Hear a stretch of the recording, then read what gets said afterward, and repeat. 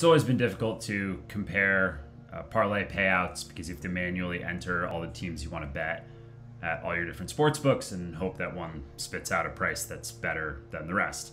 So we added a feature to actionnetwork.com, the Action Network app, that basically allows you to compare parlay odds and only have to input the list of teams that you want to bet once.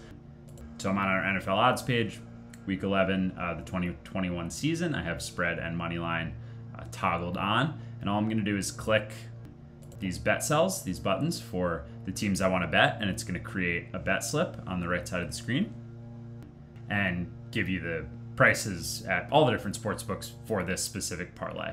So let's say in this case I want to bet the Ravens money line, like the Titans money line.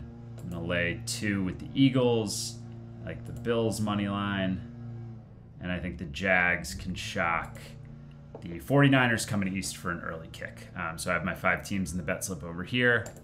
Click parlay and then scroll down, and as you can see, DraftKings has the most advantageous price among the books that I have selected. I'm in New Jersey, so I have access to these, and these are the ones that I have toggled on in my settings.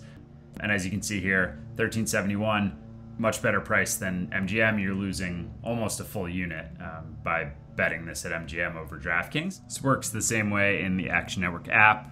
If I go to track bets under NFL, that plus sign in the bottom right, click my first team, minimize that so I can add more teams: Ravens, Titans, Eagles -2, Bills money line, and then Jags money line.